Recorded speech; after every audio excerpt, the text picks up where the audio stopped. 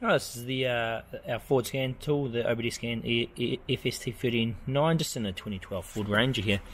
So just showing what it can do. So your OBD2 port will be like wherever it is placed. In like this case, it is actually behind the fuse panel here, which you can just like pull off. You can see it is this port here.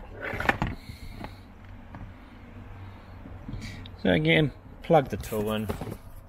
See it'll power up. You can turn the ignition on. So that's it. We just have the keys powered on, and we'll just go through. So go across for Ford.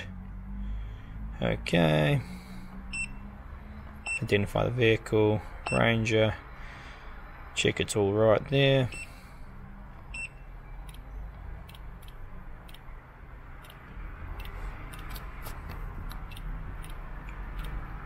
So you can do a quick scan to scan all the modules on the vehicle.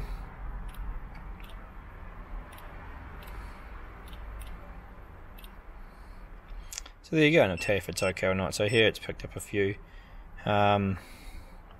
faults, obviously. Turn the motion sensor, left turn indicator.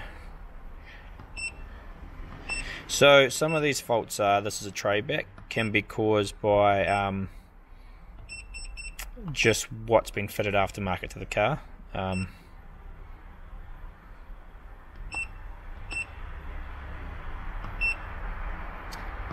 So you can see you've got your fault codes coming up for your different models. Then obviously if you go into it, you can erase them, read them, or you can also like read the data stream. So that'll pull out all the data that's coming in. So 169 pieces of data are coming in from that like module. So that's like basically how you do a system scan. You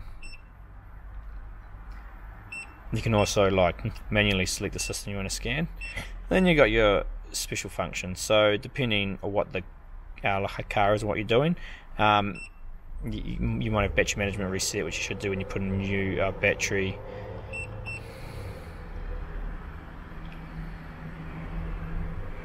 A DPF regen. There's certain different things in here. So like because like some of these like service functions, it is best to know what you're doing. Because for example, that one just told you what to do. That you have to run.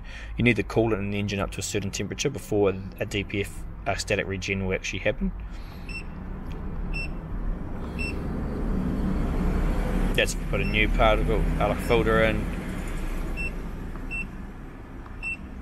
Rear brake maintenance. So those are your special functions. So these are basically also like service functions that need to be done at times. It'll take you through like step by step, but if you are performing like these, it's good to have some knowledge or have the service manual handy. You need one of these tools to perform a lot of the functions. So that sort of takes you through what it can do on there for a Ford Ranger. So you can do a full system scan and also run your like special functions.